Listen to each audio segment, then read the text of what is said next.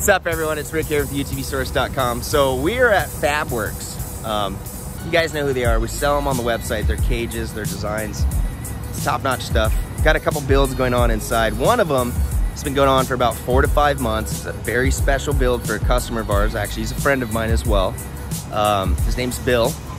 Bill's 6'8", 6'9". He's a big dude. He came to us and asked us to help him build the baddest ass XP Pro ever, period. So I got together with Thad at Fabworks and we came up with some ideas. I had a lot of ideas. Thad's implementing those ideas with his skill set. He's a craftsman, he's old school. He's not a computer designer guy, right? He builds like I used to build. Basically, just starts putting it together. And if it's wrong, doesn't like it, comes off. It's not a waste of time when you get things right. So we're gonna go on a quick shop tour, check this XP Pro out. Plus there's a Honda Talon full kill cage being built again for one of our other customers. And enough of this, let's go see this beast. This is the 2020 XP Pro build we got going on for Big Bill over at Fabworks. It's got the HCR kit on it. It's powder coated Lambo gray. It's got the custom front bumper that's now available for all XP Pros. It's got the Method race wheels, Tensor tires. This is a one-of-one build. Again, Bill's 6'10". It's got the custom front hood scoop, which is actually functional. It's gonna pull the air in and push it into the driver because it's got a full windshield, and that's a massive windshield. A lot of sheet metal work went on. Custom doors.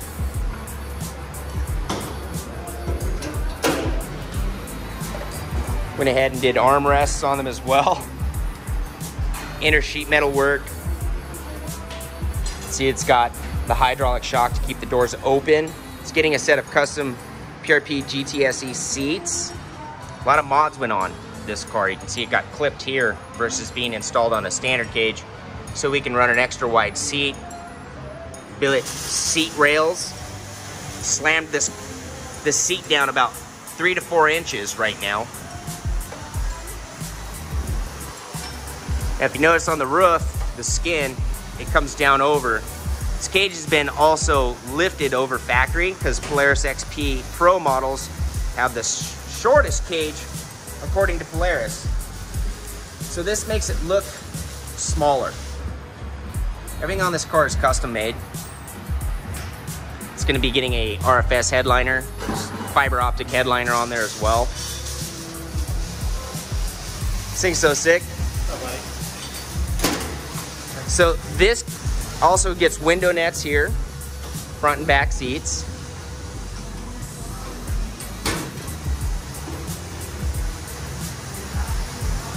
Inner door panels on the rear as well. This is very interesting.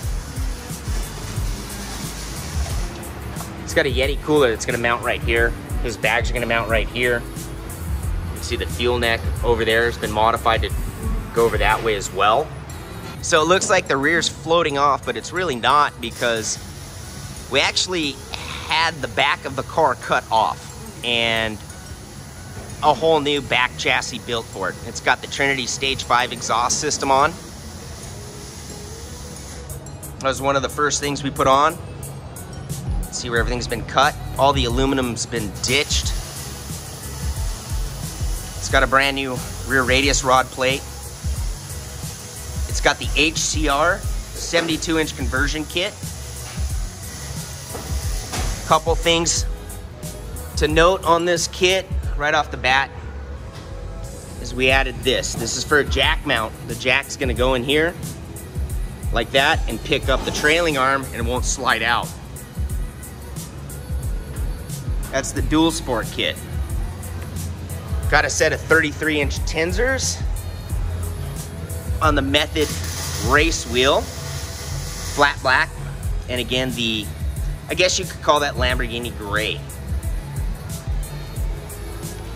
So it got a bed delete, right? All the plastic bed came off. We'll go inside here. This is now twice the size air intake for the belt and clutch system. It's all custom made. See all the beautiful work that's been done. Everything's on Zeus. This is the Zeus tab here. It's been bead rolled. You'll notice the bead roll on the door flows into the back door, flows into this pocketed, stylish vent that's been pushed back out to be flushed.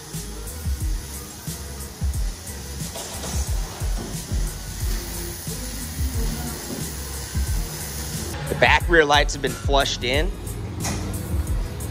This car holds a full spare in the back, but you can actually put 2 on here. So those tubes underneath the car hook to this. It's a removable intake right there. And that's the factory air box, which everything has remained stock. The black factory wall will go back over this. These are probably gonna get cut off still. Also in the back, all this is all handmade aluminum, and it dives back under, and there'll be a KC Highlights rear chase light bar flushed in behind there as well. This bumper isn't going to be for like you normal bolt-on guys. It's gonna require a little bit more work, meaning you're gonna have to trim your plastics here. See how this is bolted on, and it has a bar that runs across the front to a tube clamp here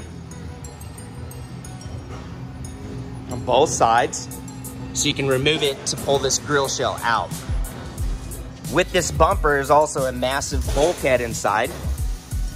That's all been redone, and a skid plate. So this is a real, like, race-inspired Nerf bumper, basically. And up front, you got the HCR long travel kit with the iBox spring rate change. It's all the factory Fox Live valve systems. And hopefully in a week and a half, this is going to be getting wired and interior.